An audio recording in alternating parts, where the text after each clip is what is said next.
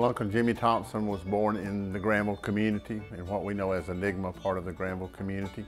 He was the first performer on the Grand Ole Opry. The story I would like to share with you about Uncle Jimmy Thompson is a story about Henry Ford. I have a picture here of Uncle Jimmy Thompson that is standing by a Ford truck. Uncle Jimmy played in an audience where Henry Ford was present in Texas. Henry Ford liked his music so well that he asked him to come to Detroit and to play for the President of the United States. Uncle Jimmy Thompson did that, and after he finished, Henry Ford took him to the Ford factory and told him to pick out any automobile in the factory.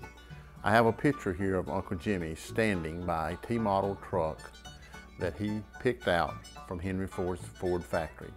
He built a camper on the back of it, and he toured the United States playing his fiddle and telling the story of the Grand Ole Opry.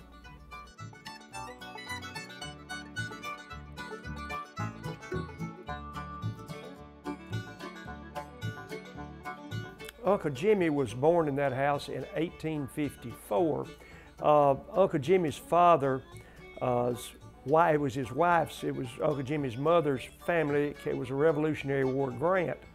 The story goes that maybe Uncle Jimmy's grandfather wasn't real proud that his daughter had married Greenberry Thompson. That was Uncle Jimmy's father, but nevertheless they were married, and Uncle Jimmy was their only child. He was born there in 1854 in that house. I was born in that house in 1947.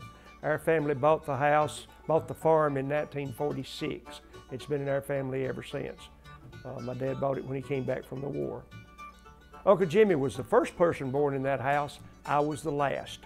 Dr. Freeman was the doctor here in Granville, and we didn't have hospitals in those days. They didn't build the hospitals till the early 50s, and he actually came to the home and delivered the babies. And Uncle Jimmy was born there in 1854, and I was born there in 1947. The house was actually built in the 1940s.